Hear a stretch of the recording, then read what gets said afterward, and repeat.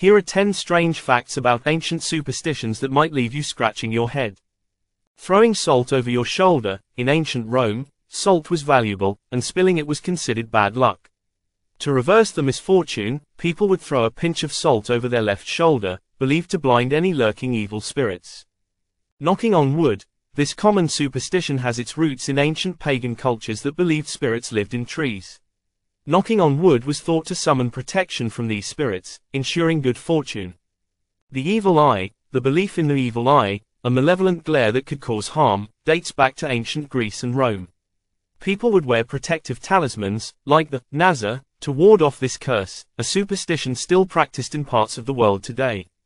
The number 13. Ancient civilizations, like the Babylonians, avoided the number 13 due to its association with bad luck.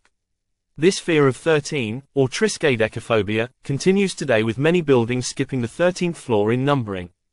Whistling indoors. In some ancient cultures, like Russia, whistling indoors was thought to summon bad luck or even poverty.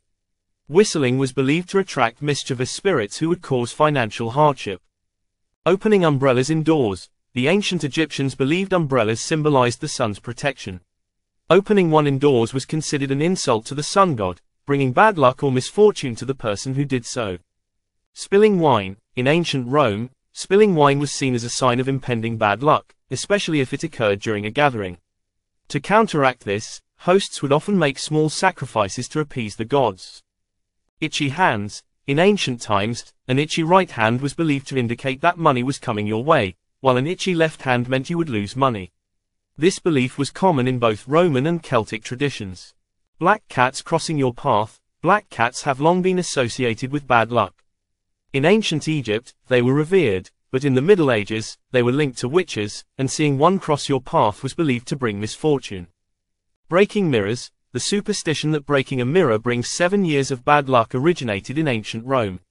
Romans believed that mirrors held a reflection of one's soul, and breaking one would damage the soul, requiring 7 years to heal.